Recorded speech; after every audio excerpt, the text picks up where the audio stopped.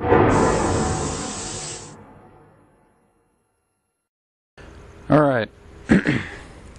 what I'm showing you is a couple cells that I've built. These are EBN type dry cells. They are slightly different as they are prototypes. They're slightly different than the first offerings from EBN, but as part of research and development, I work with some of the things that are up and coming and some of the possibilities, and that's what I'm working on. This is the most similar thing that I have to what EBN will be releasing. This is a 36 plate version. They will be releasing a 21 plate version for experimenters. The end plates, the plastic end plates that I'm using here are not the same as what will be coming out. These are, polyethylene. The ones that they will be using are much better. They're much more rigid. They don't get as much deflection when you tighten the bolts as this does. And they'll be made out of PVC and much better made. These are just cut by hand, drilled by hand. So it's not a production type thing. This is completely prototype. To show you some of the aspects of it, the gasketing is neoprene gaskets. They do have some amount of squish to them, or deflection, or compression. When tightening a cell of this type, it is very important to maintain even plate spacing from every single plate. I haven't gone through this much technicality in most of my videos. Most of them are for people that I've already spoken with, so they're more of a visual aid, but this is directed at just about everybody who's watching the video, so I hope this explains a few things. The distance from plate to plate is highly important to the efficiency of the cell. The closer the distance, the more efficient the cell can operate at. The electricity does not have to travel as far through the electrolyte to get to the other side, and therefore it's less resistance, and less resistance is a good thing in these cells.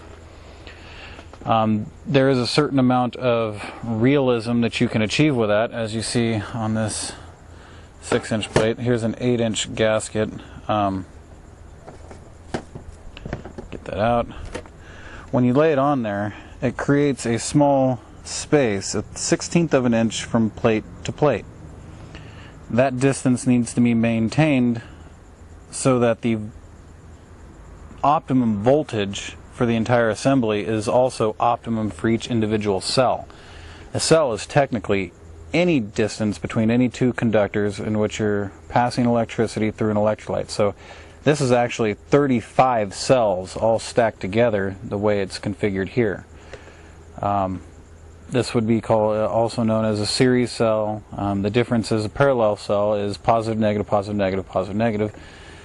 This is also similar to that because it still has a positive, negative. However, your connections are seriesed.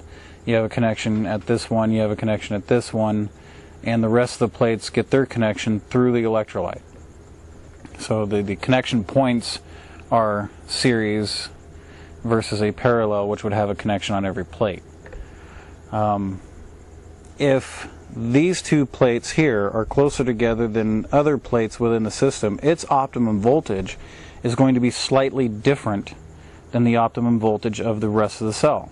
So the more uniform you can keep your distance, the better you will be able to run the cell at its efficient point.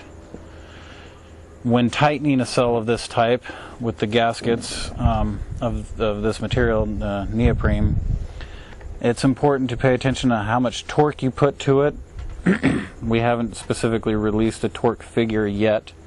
For simplicity, I use my nice little Milwaukee 12-volt lithium ion. I set it to a setting of 4,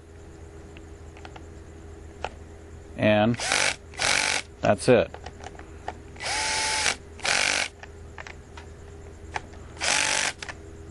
Now, this is a very, very low torque setting. It's not applying very much force at all. but there is not a lot of force needed to seal these cells and keep them from leaking. In fact, a very minimal amount of force is needed given the gasket material. This gasket material is very sticky per se, and once you bolt this cell together and then take it apart, taking it apart is actually kind of difficult because the gasket material actually sticks to the stainless steel surface and inherently seals it. It's a very good design in that respect.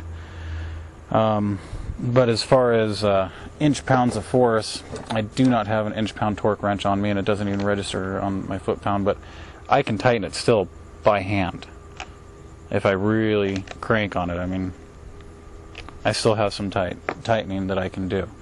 But it doesn't need a whole lot of force. The force is spread evenly throughout the bolt pattern, and the gaskets, by the just simple properties that they exhibit, seal quite nicely.